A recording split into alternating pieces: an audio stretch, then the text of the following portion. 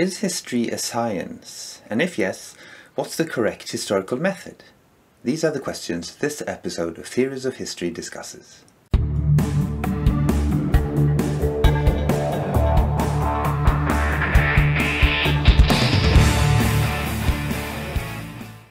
Hi there, I'm Jostein, and I make videos about theories of history and historical literature. If you're as nerdy as me, or simply like my videos, feel free to press that subscribe button and the bell so we can see each other again soon. In this video I'll be discussing R.G. Collingwood's book from 1946, The Idea of History. I've put a link to the book and some recommended reading in the description below. Collingwood was a brilliant professor of metaphysical philosophy at the University of Oxford, and this book is his main contribution to the philosophy of history. But as Collingwood sadly died during the Second World War, he didn't get to finish the book himself. It was edited and published posthumously based on his lecture notes. The Idea of History contains two main parts. The first, making up the bulk of the book, is a history of historiography, from Greco-Roman times to the 20th century. Imagine having a professor of philosophy drawing out the philosophical presuppositions of different periods of history for you. Well, that's exactly what you get here, and it's incredibly instructive. This is not an attempt at a neutral analysis, though. Collingwood's review of other philosophies of history can at times become a bit repetitive, because they're always compared to his own ideal philosophy of history. So what are the main elements of Collingwood's philosophy of history? Well, that's the topic of the second part of the book. This is also what has made him so well known among historians, and I suspect that many of them have only read that part. Their loss.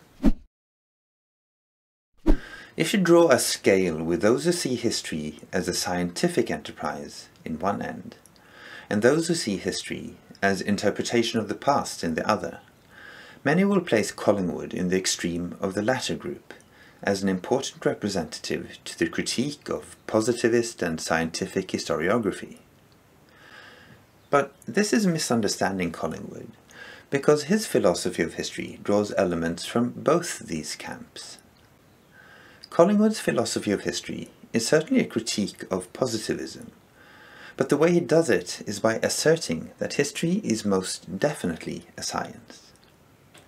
As it is an organized body of knowledge, and a systematic research of things we do not know, it is a science like other sciences, says Collingwood. But it's a science of a special kind, because it studies events not accessible to direct observation, and it does so by inference from historical evidence. Furthermore, it has its own field of investigation, because it tries to find out the actions of human beings of the past. This quite narrow definition of history is critical to Collingwood's argument. To him, history is human history, the history of thought. Not to mean that it's the history of ideas, but that it tries to understand the inside as well as the outside of past events, to capture what human beings have thought when acting. How is this to be accomplished? In other words, what is the correct historical method? Collingwood's answer is through the interpretation of historical sources. So as we can see, his definition of history includes both the scientific aspect and the interpretational aspect. And these two aspects constitute a necessary connection, not a contradiction in his theory. And this brings us to the element of the theory most commonly associated with Collingwood, namely that history is re-enactment of the past. For how will the historian interpret the historical sources to find out what people of the past have been thinking, what the purposes have been when deciding on how to act? Well, he must rethink them in his own mind, or re-enact them, so to speak. The historian must think himself into the action to discern the thought of its agent. And no further explanation of the event is needed, for this is already to explain it historically.